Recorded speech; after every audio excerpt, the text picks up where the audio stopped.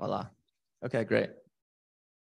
Okay, yeah, I am going to be showing you a comparison of surface heat flow interpolations today. My name is Buchanan Kurzweil. I'm currently visiting assistant professor at Miami University in Oxford, Ohio, and I'm very pleased to be here. So thanks to Gray and for the conveners for running a nice session. I'd like to acknowledge my co-author, Matthew Cohn, funding from the National Science Foundation. And this QR code is a link to a preprint in case anybody's viewing the online version of this article and wants to check that out. In part one, I'll be talking about viscous coupling depth and how surface heat flow suggests that coupling depths are uniform or invariant among subduction zone settings. In part two, I'll talk about upper plate thickness and show some results from some numerical geodynamic models that show a correlation between coupling depth and upper plate thickness. And in part three, I'll talk about geodynamic continuity and how we might infer geodynamic variance from surface heat flow interpolations. So this is a figure from a well-known publication from Ikukawa and Kailin Wong in 2009, where on the left shows a map of the Pacific Northwest of the United States of America, where the Juan de Fuca plate is converging against the North American plate.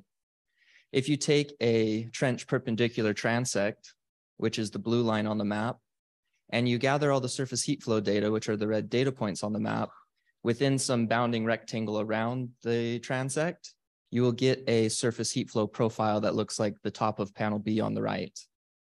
And what Wada and Wong did is they constructed some numerical models that simulate this particular subduction zone setting, and they varied coupling depth until the simulated surface heat flow matched well with the observed surface heat flow.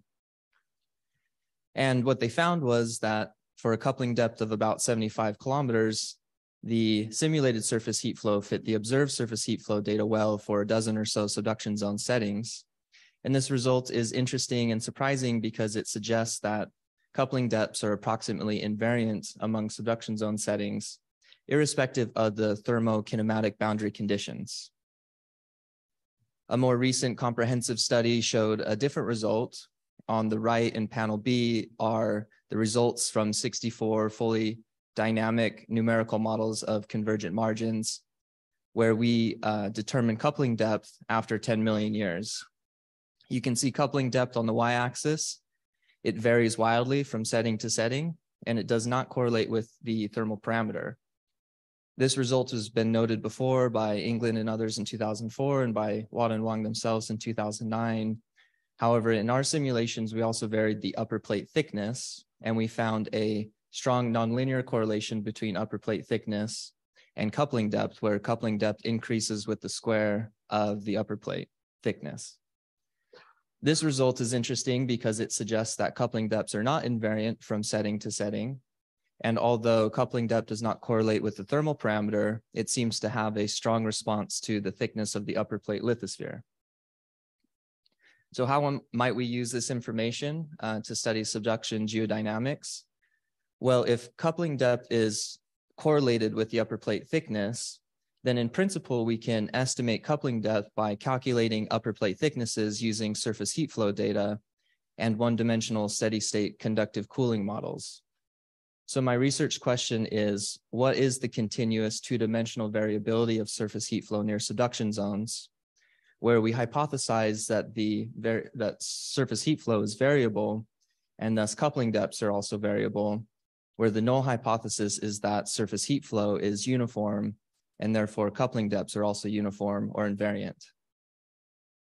The data set we use is called ThermoGlobe. It's maintained by Derek Hastrock at the University of Adelaide, and today it contains approximately 71,000 data points of variable quality. We use two different interpolation methods. One is called Similarity, which is based on the geological context. This is the example in the figure on the right. And the other method is called Kriging, which is based on the spatial context. And so both of the interpolation methods are based on fundamentally different laws of geography. With the Kriging method, we have to assign 5 different Kriging parameters. And in order to do this in a way that's not just ad hoc and also generalizable to different subduction zone settings with variable amounts of surface heat flow data. We wrote an optimization algorithm that computes residuals between the predicted values and the observed values, and then minimizes those residuals in a way that simultaneously takes into account the interpolation accuracy and the variogram accuracy, which is this step that's necessary for Kriging. We find subtle differences between similarity and Kriging predictions. So on the left is the similarity prediction, which I'll just point out. If you look at the very northernmost microplate region here in Vanuatu, similarity is making predictions that are relatively high compared to the Kriging predictions, which are on the panel B on the right. And so these surface heat flow predictions are useful for targeting future surveys because they are indicating regions where spatial context and geological context are in disagreement. We can extract surface heat flow profiles from all these interpolations. And what we find is among all 13 subduction zone segments, there's a whole kaleidoscope of profiles that exist both within and among subduction zones.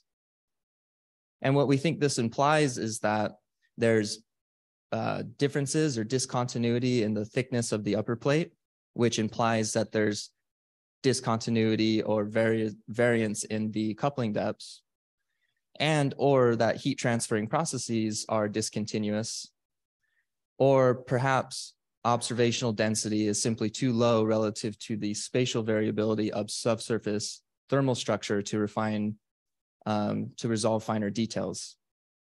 So altogether, the variable surface heat flow profiles among all these segments suggest that subduction geodynamics are discontinuous and variable both within and among subduction zone segments.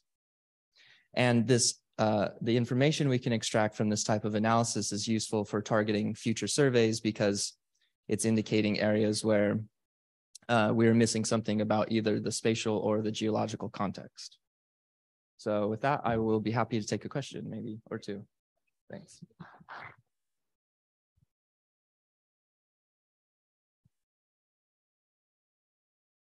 We have some time. Here we go. Yep. Hi, Buchanan. I have two questions. One is, what's the physical process in your model that dictates the decoupling depth? And then the other one is about this heat flow. So do you see any systematic kind of along strike variation in the heat flow, like, for instance, as you go towards a slab edge? Thanks, Adam, for the questions. The first question, the serpentine dehydration reaction controls the coupling depth in the models that I showed before. So where we have serpentine in the mantle wedge, we have decoupling, and when the serpentine goes away, when you get to high enough temperature, we get coupling. So that's the process that's implemented in the models. The second question about surface heat flow, we do see strange variations along strike. For example, in Sumatra Banda Sea, you see there's this kind of sinusoidal type of, the top left shows the average, the distribution of surface heat flow as you go from kind of northwest to southeast, and you can see it kind of waves up and down. So I'd be happy to talk to you later about the implications of that, but yeah, certainly we see variations. Thanks. Thank you.